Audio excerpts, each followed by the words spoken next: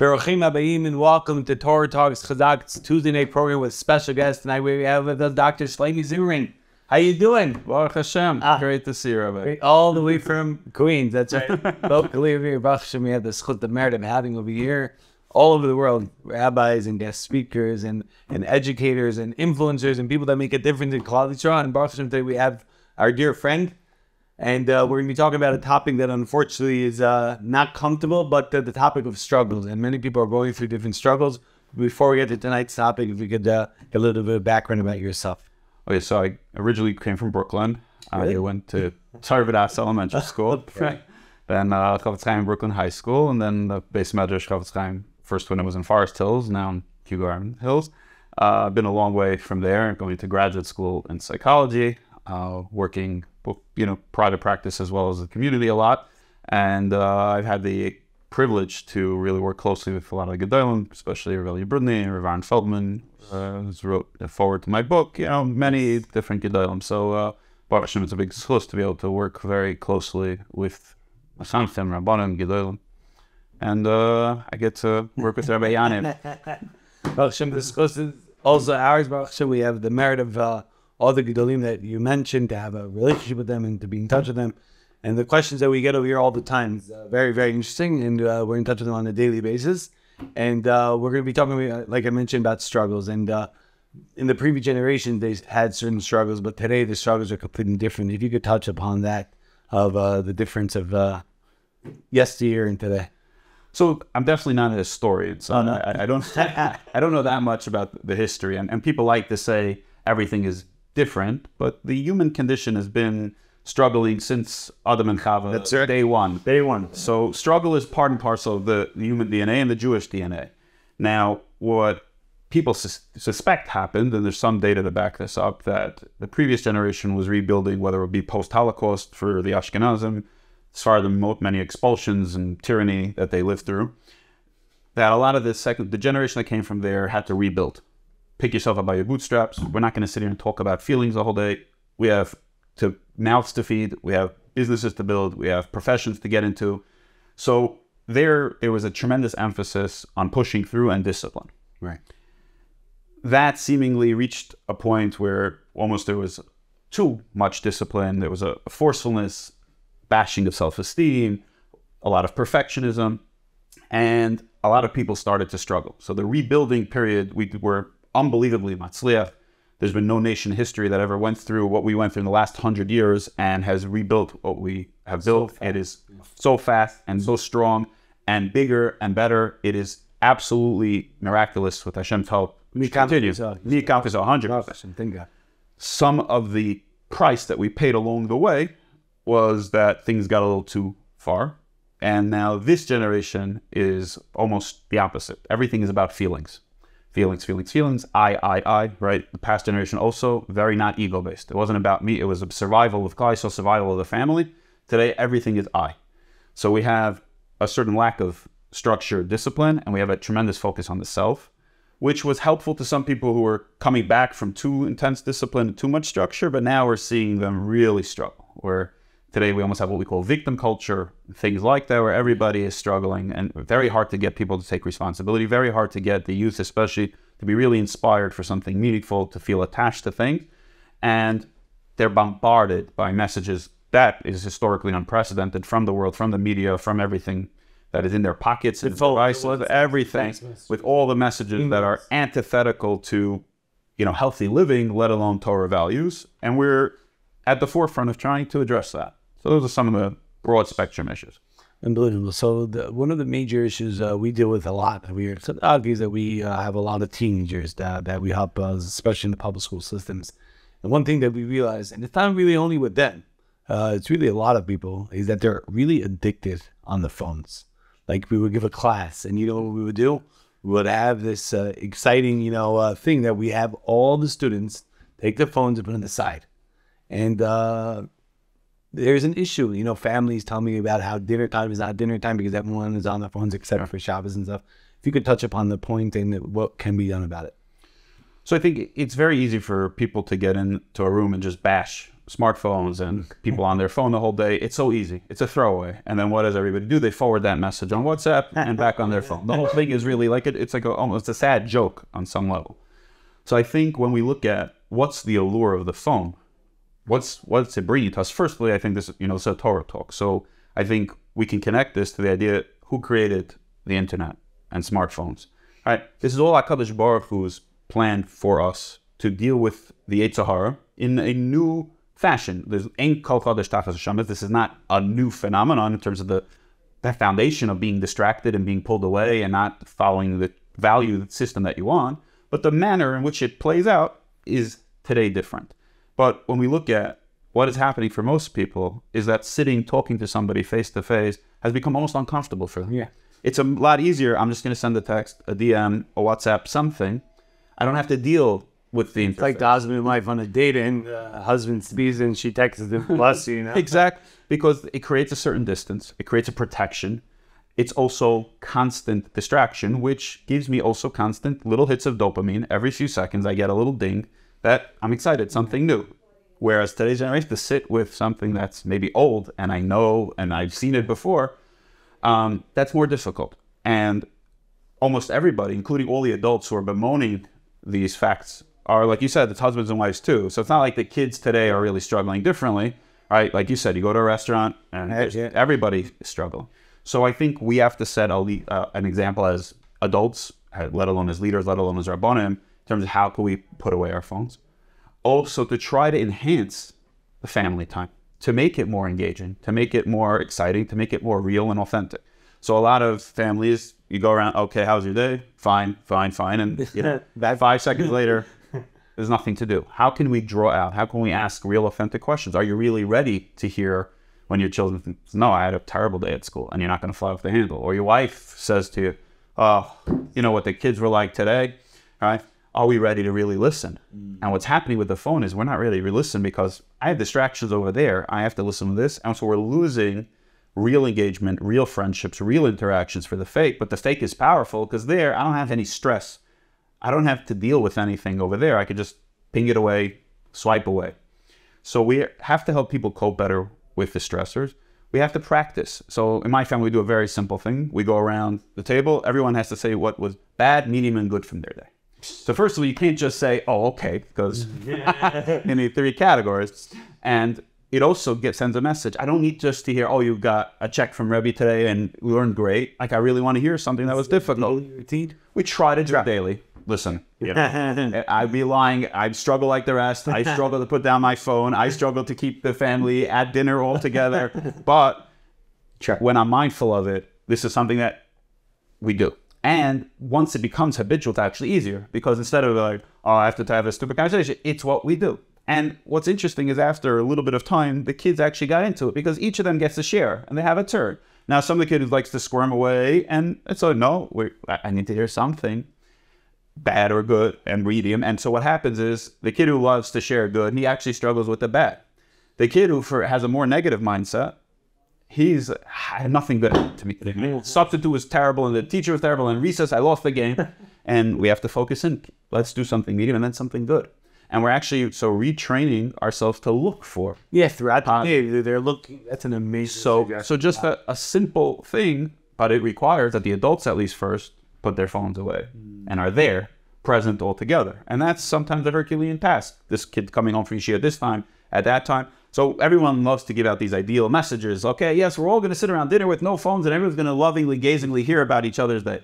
Be realistic about your family. Maybe this can happen once a week, maybe twice a week. If it's happening once a month, try to make it every 2 weeks. Every gradual improvement is what's crucial. We often get these messages, especially these quick talks. They say quick inspiration, and then 5 minutes later, I'm back to my regular life. Take a moment and pause. What is actually productive for your family? And realistic. And realistic in your family. If you have 2 different kids that come home at 3 different hours and your husband comes home 2 hours later and he's lucky if he sees anybody, then this is not for you. Yeah. And then figure out a different way. How do we schedule a different time where we're bonding, we're together, where we have something, a family unity? So you have to customize advice. That's a big thing in general, that we give out these, blank screen advice for everybody, these catch-all phrases, little sound bites. And really each person has to know their own selves, their own family, their own struggle, and custom tailor it. Amazing. So Dr. Zimmerman, you are Baruch Hashem, a from the psychologist, and you see a lot of people, I'm sure.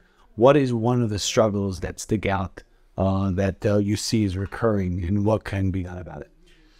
So like I alluded to before, we see a certain weakness internally that people don't feel comfortable in themselves.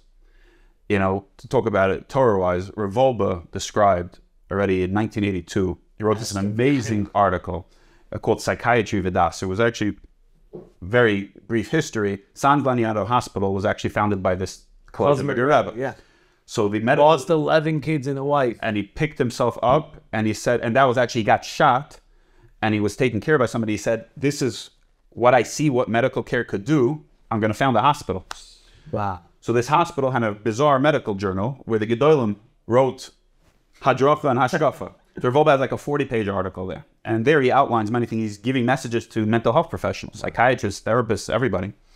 And he described that, first of all, just as to frame the whole thing, he says if you wanted to touch up all of Torah in one word, if you wanted to define Torah, he says, what's one word? He says yedidus, which really means friendship, closeness, camaraderie, connection.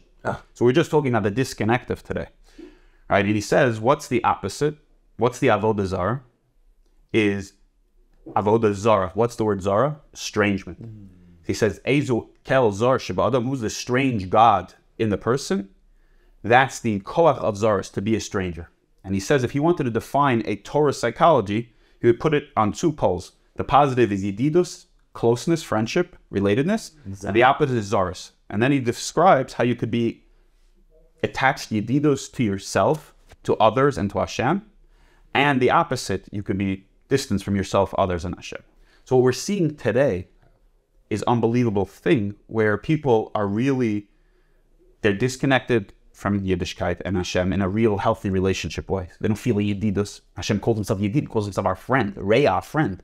Right? We have no sense of that. Then it goes to families are fractured, communities are fractured, and ultimately the person themselves feels, who am I? And what's going on for me?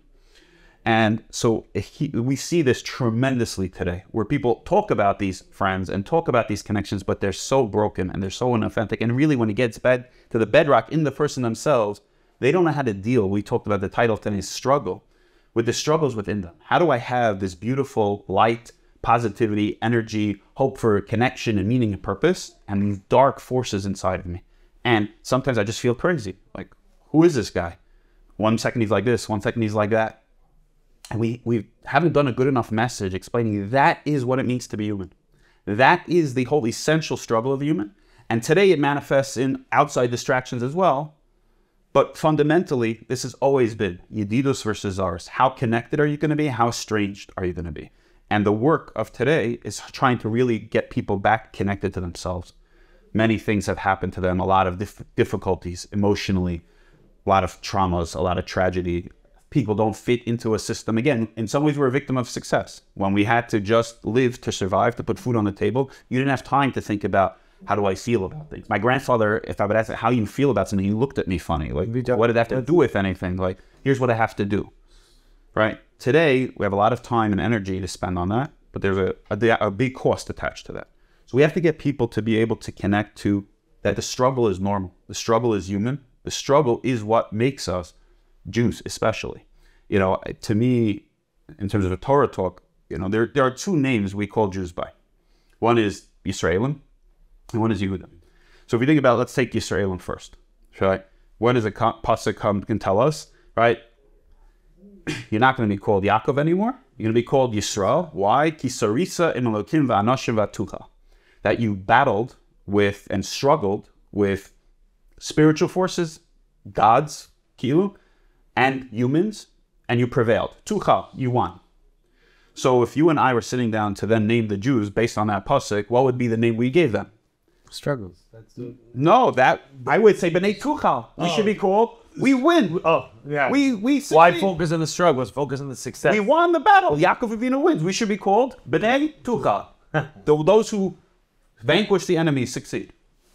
So both the Baalei Chasidus and the Baalei Musar tell us no, because the name talks about the essence, and the essence of a Jew is the sarisa. Hashem doesn't care about the results. That's with Hashem's help.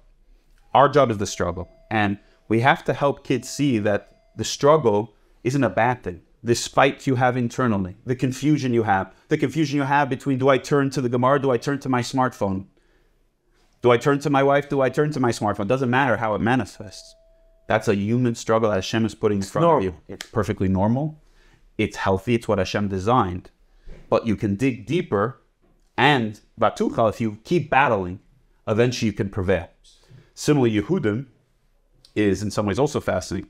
Yehuda got the name Hapam Oida. Is Hashem, Hodaya, appreciation. Hodaya, appreciation. But really, Chazal then bring down that it was because Hoida Veloy Bush in the, Maisa with Tamar. So he had a whole incident where he didn't realize it was his daughter-in-law. He thought she was an inappropriate relationship that he was having, and they were about to burn his daughter-in-law at the stake. And he was, oh gosh, Tzadka, Mimani, she's the right one. Mimani, both, it was my fault, and Mimani, it's of mine. That's all the signs that she was holding, they're mine. So what we describe is, again, instead of picking one of these glorious moments of Klal Yisrael, where, Moshe Rabbeinu gets the Torah, something, call us something like that, we pick this lowly, complicated event, and we say Yehudim because he wasn't embarrassed to admit. So we have both the Hodaya, if you have that, everything is coming from Hashem. If you realize, Hapam Oida, this was beyond what she thought even Derech HaTeva she was supposed to have. She had a fourth son. It was above and beyond. You realize, no, everything is from Hashem. Then you can ultimately admit to everything. You realize, wow, I'm humble. I'm a human. I'm frail. I goofed up royally. But I can overcome. And that ability to appreciate Hashem and to admit is what really powers us forward. It was fascinating. Rabbi Dr. Abraham J. Tursky, Olav Shalom.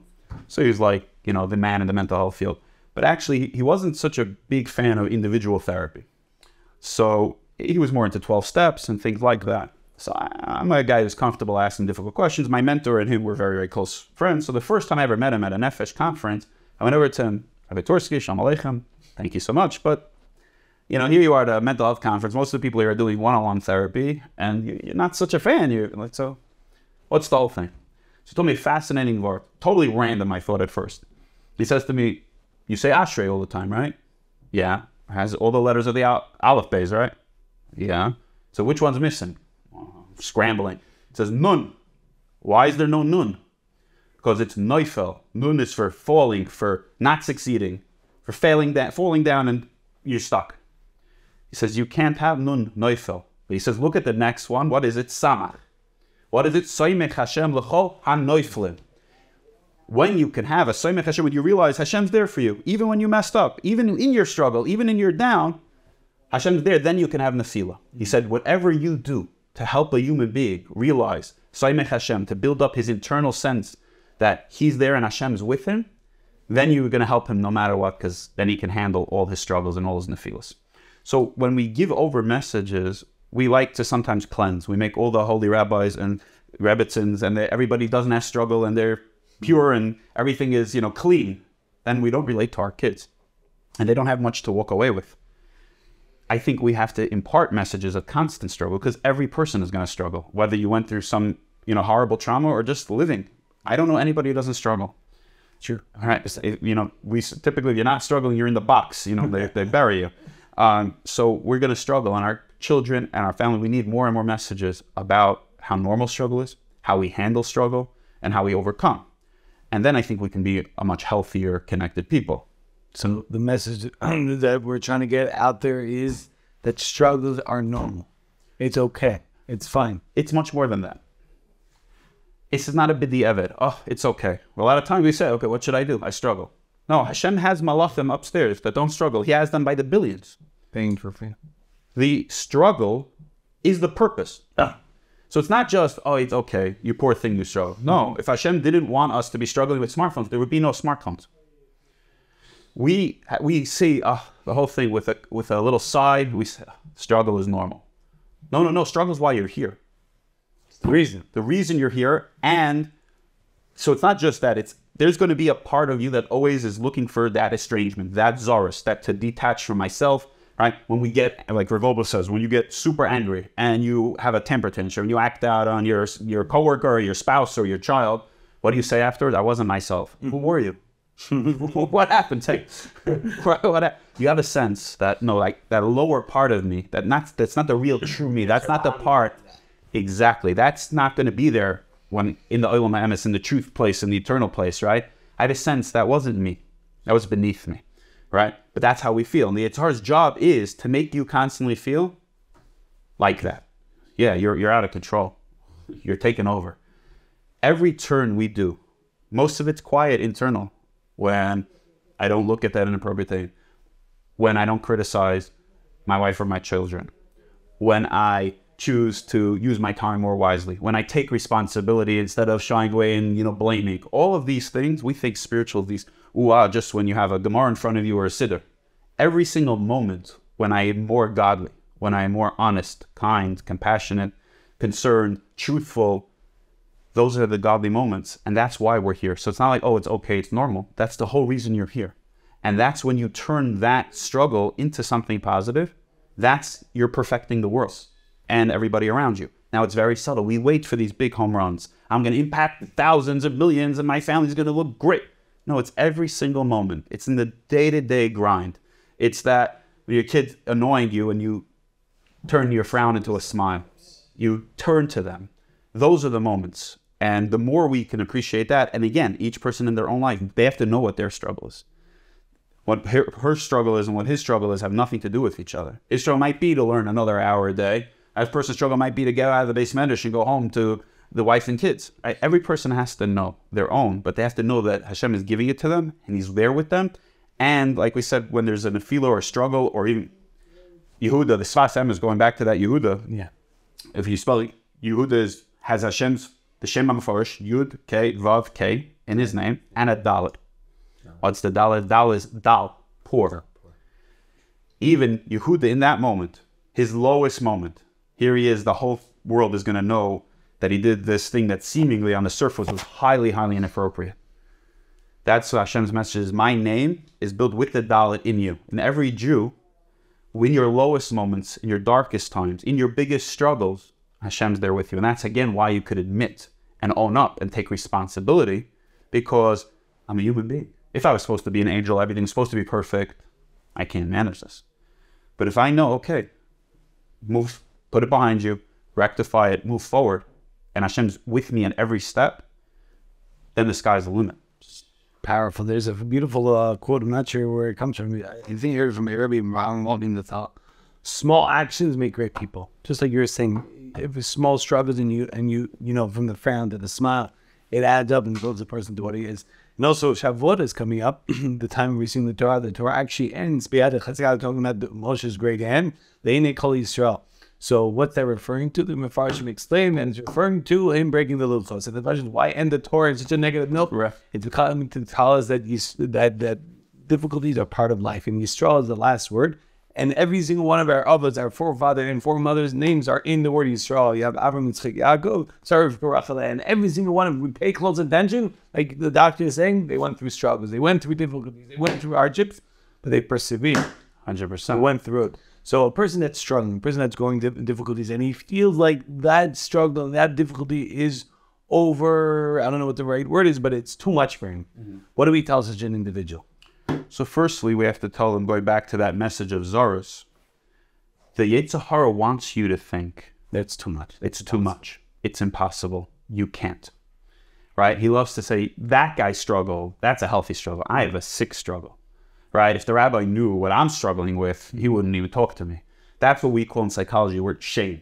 Really unhealthy, toxic shame is this feeling that if anybody really knew the real me, they would want nothing to do with me. And it's one of the most devastating emotions imaginable, because it keeps you out of real connection. I can't really show up here and tell you who I really am, because you're going to run the other way. And so I put on a front. And then I say, oh, Rabbi Yaniv is so nice to me, but because he only sees the fake me. So that breaks apart connection. So one of the most important things is to realize every struggle has been in there. We just read, again, I don't know when this will air, but this past week we read Achrei Mutz Kedoshim, which we then read on Yom Kippur, is all the arayos, yes, all the struggles, Yom Kippur, afternoon before Ne'ilah, you're going to read all this. And who's it talking about? Oh, the sick stuff? No. That's the most integral part of the human condition. Every single person struggles, and the Yetzer Hara wants you to think, Like that's what acher struggle was, that he made you an acher. And that's why in the more Kabbalistic version, they call it sitra acher. It puts you on the other side. It tells you, no, that's the normal struggle. You're on the abnormal struggle. Now, of course, there are, what I spend my day with is with clinically significant struggle. There's somebody who gets a little nervous or a little sad is very different than somebody who has an anxiety disorder or depression, right? There are people who get bumps or, in life, and then there are people who have serious traumas and it horribly affects them. So I'm not saying that there isn't a level to which that needs a lot of help, not outside of yourself. So first of all, to know that, again, you're on one hand, that's the hardest job is to convince you it's something really wrong with you. And the other part is it's true. Nobody, we say, that when we speak about the Yetzer Hara, that if Hashem does not help us, we could not overcome it. The struggle is too great. We need a partner. So the difference in, the struggle of today's generation is everyone's thinking, I need to do it. Right? I have to have my self-esteem that I can vanquish everything and, conquer struggle and just discipline myself. That's not really a Jewish concept. Yes, we need bitachon atzmi, like Chazaq said, you have to have a belief in yourself. Why? Because Hashem believes in you. But the ultimate thing is that I can do it because I'm plugged in to an infinite energy source. Now, that doesn't mean that I'm going to just get past the struggle. I might deal with depression for years. I might have a very big problem with my child. I might have a very difficult relationship with my spouse, with my parents, with a coworker. It doesn't mean there's not going to be difficulty. We like to paint this, when you straighten yourself out, everything's going to be great. No, the whole world is here for struggle. There's a lot of darkness. The job is, where can I put any little bit of light there? And also, for many people, a big part of struggle is, when do I have to be able to admit I need help? I need to seek help. I need profession. I need to talk to a rabbi. I need to talk to a therapist. I need rehab. I need marriage counseling. I need help with my child. That a lot of times we think I have to do it all alone. No, Hashem teaches us, the Torah teaches us, nobody can do anything alone.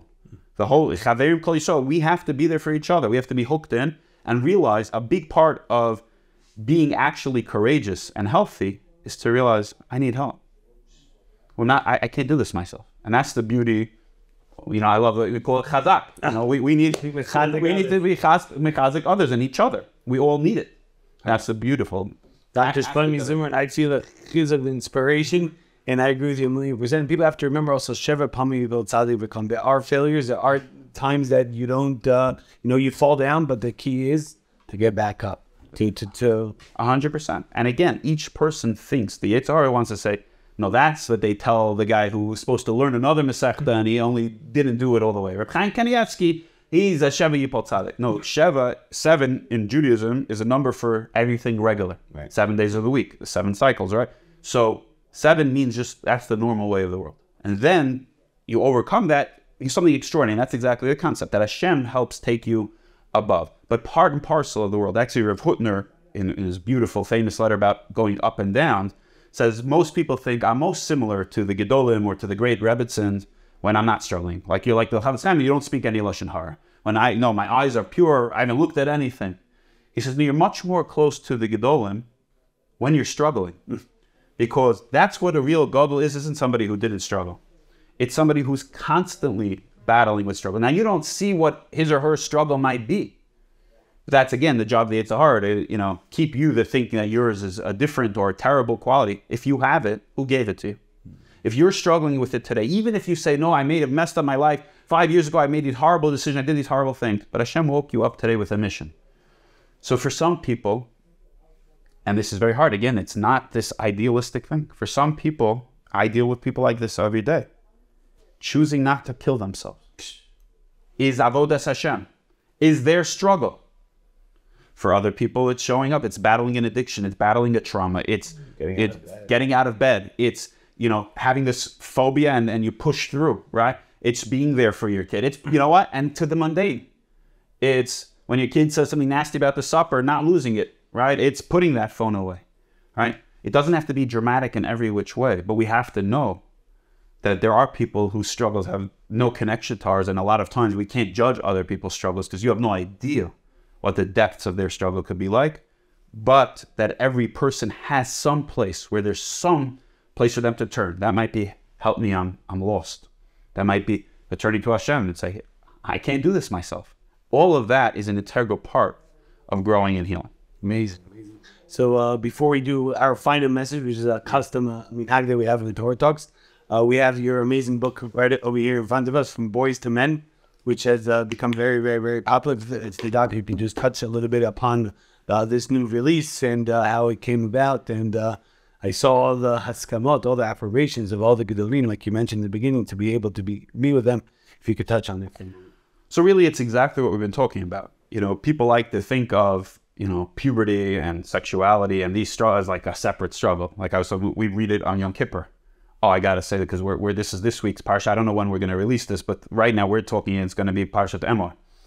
So I have to mention this. I'm sorry. So it's a Torah. So this is what one of the rabbanim that I trained just showed this to me. So we say that we train rabbanim. So once a week, I work for an organization called Simha, which is Sephardic Initiative for Mental Health Awareness, and I train rabbanim to be more aware and sensitive and attuned to dealing with mental health struggles. Mm-hmm. So one of the rabbanim in my group, because he knows that I collect a lot of sources on this, showed me a source I hadn't seen. So we said in this week's parsha that all the Kohanim have a list of people they cannot marry. But the Kohen Gadol has an added one. He cannot marry an almana, a widow. He has to marry a besula, somebody who was never with a man. So the Moshe Zakanim, which brings us from the Balei HaTosfos. So these are very early people that came right after Rashi. Right? This is not a modern day Chazaq shmuz. So he says, why is the Kohen Gadol not allowed to marry a married woman who a woman was married for? Her husband passed away. So if it wasn't in print, we would not be allowed to say such a thing. He says the Kohen Gadol on Yom Kippur says the name of Hashem only once a year, only in the Kodesh HaKadoshim, the Holy of Holies. In the Holy of Holies. But what happens there?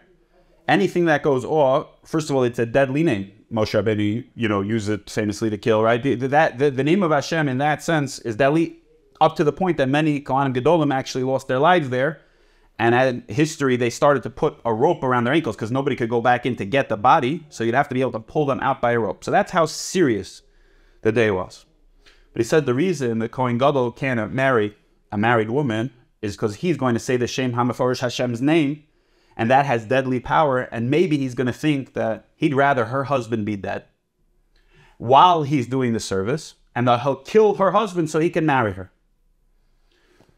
The Kohen Gadol. The Kohen Gadol, in the holiest place, on the holiest day of the year, the Torah has to say, we have to allow it, and he can't marry her, so that we shouldn't have a death on our hands.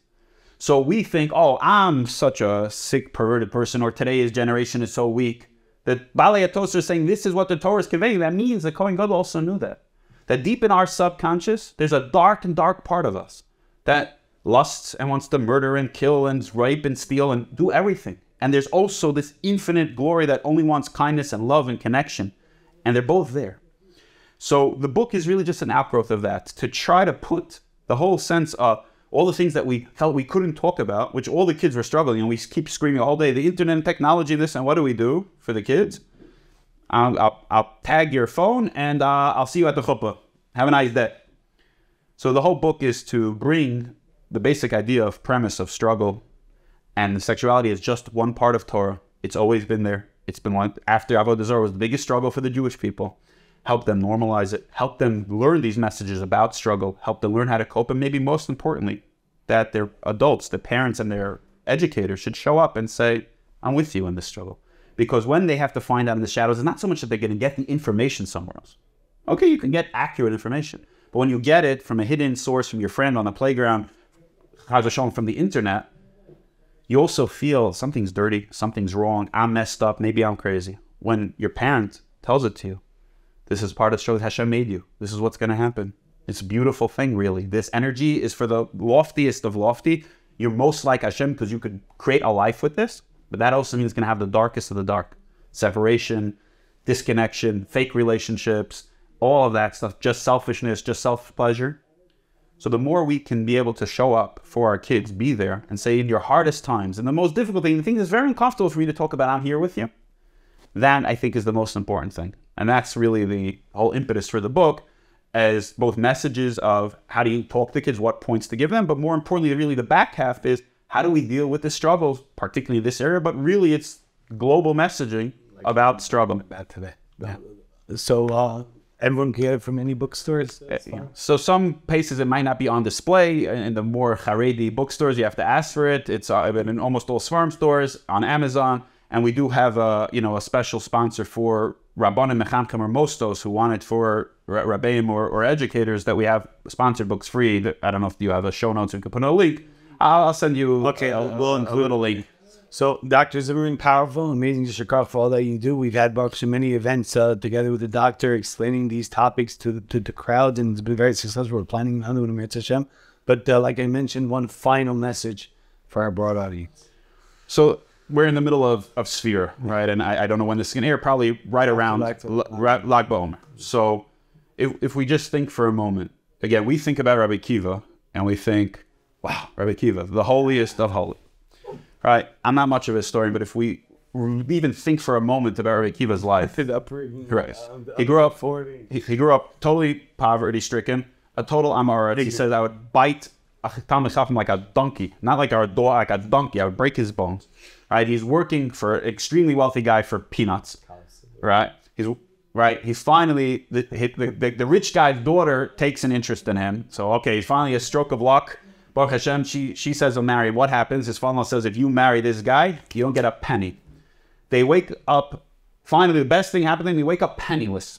And the Gemara tells us that he would wake up, they didn't even have a mat to sleep on. They were sleeping on straw, so he would spend the morning pulling out straw from his wife's hair. He had a previous marriage with a kid. So he brought that kid into this marriage. The kid didn't know anything. He didn't know anything. So he was sharing the same sort of, I don't know what they had in those days, some sort of like chalkboard where they were both learning Aleph Beis together. Right? So one message the Balei Musar give us, then what does he see? He sees the water piercing a hole in the rock, and he says, if the water, which is soft, can pierce a rock, so too the Torah, which is hard, can pierce my heart. The Balei Musar point out, let's say you took all the water together that eventually went on the rock. You had this biggest bucket or drop from one of these helicopters, and you poured it all on the rock. What would happen to the rock? Nothing. So we wait for these grand moments of inspiration. Wow, I heard this amazing message. What is the real thing? Drops of water. Only this consistent, small doses consistency. But then if we keep going, so you think finally, okay, so he outgrows Evi as Rabbeim. They called him Talmid Chaver. Moshe Rabbeinu was Mekana, the Torah he learned. He was jealous of what he saw him do. He has 24,000 Talmidim. Every single one of those 24,000 dies. Over 700 a day. Like, think about COVID times, who knows how it, right? The biggest yeshiva of all time, and every single one. So besides for the devastation and destruction, what would you say? I learned only at 40. I got this, what's Hashem's message to me? You would say, I'm out. Also, what would be likely to say, how terrible a rabbi am I if none of my students have any respect for one another? They all were worthy of dying. Yeah, you would say, I should probably pass the torch somewhere else. I should call it quits. I should enter into depression, go into a cave and cry my heart out. I'm out. That's not what Rabbi Kiva does. Rabbi Kiva picks himself up with 5 students, and he rebuilds Torah from them. So we also, a lot of times we think it's going to come from that huge deal, from that Siyum Masechta, from this grand thing I do. The 24,000 is not where we have Torah from. It's from the 5. He put his Haskama behind Bar Kokhba, he called him Mashiach. Terrible destruction, terrible failing. Went south, Jews were killed. He witnessed the destruction. He's the Tana, ultimately, that when his friends are crying, when they see the foxes over the Beis HaMikdash, they're like, this is a terrible destruction, he's laughing. But he says, because if that part of the prophecy came forth, that there are going to be foxes crawling over where the Holy of Holies is supposed to be, then the rest of the prophecy that one day we're going to have Mashiach is also going to come true. So here's a man that teaches us about struggle, and his wife also. Imagine the struggle. She banks on him. They all died. 24 years separation. 24,000 students died, cut off from her father, bringing in kids from other relationships. These 2 people epitomize struggle, failure, being broken down, being beaten down, getting seemingly message from Hashem, you're discarded. I don't want this. Saying, no, somewhere in there I know that you got to do something. Keep going. Keep fighting. Find those places. And each person, we don't have 24,000 students or 5, but each of us has a place. And maybe our grand vision went to pieces. Maybe that illusion we had, I'm going to be this big tzaddik or tzaddeket, or I'm going to make the X amount of money, or I'm going to do this for Klal Yisrael.